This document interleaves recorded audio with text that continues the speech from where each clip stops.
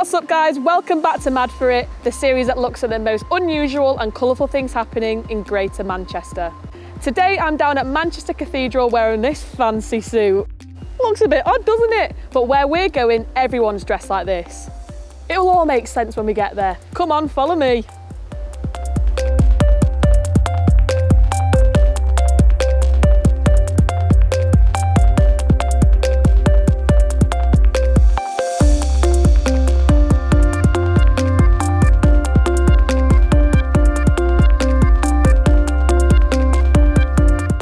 Here we are on the roof of Manchester Cathedral.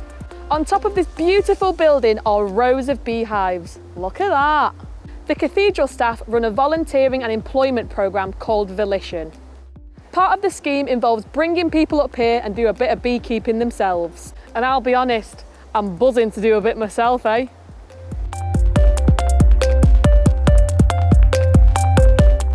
So I've been keeping bees now about 6 years, and I just wish I'd found time to do it sooner. It's absolutely amazing. It's really calming and good for mental health. So in each hive there's about 50,000 bees, and we've got 8 hives up there at the minute. So yeah, that's quite a lot of bees. So when I first met Anthony, the director at the cathedral, and the guy that set off Volition, he kept telling me it's all about the people, Kath. It's all about the people, and I keep saying, in my head I'm saying it's about the bees, it's about the bees. He's completely right. When they first come, a lot of, they've been out of work for a long time, and we had one guy that didn't see anyone all week, and he just lived in his flat, and I can't explain what he looked like, and he just won't look at you. And a few weeks of being up with the bees, he'd had his hair cut, he'd tidied himself up, he'd look you in the eye, and he was a really intelligent guy, and he'd have a conversation with you then. And it's confidence, and working with the bees gives you that, and it gives you a space and quiet to be able to think about nothing else but what's going on in that hive. So yeah, we see a lot of changes in people, and we see people make friends with other people that are in similar circumstances, and it gives them confidence. And when they go for a job interview, they can talk about bees. And the more you talk about bees, the less time there's anyone can ask you any questions. So I always say, get bees on your CV and talk to people about bees, and pass the message on.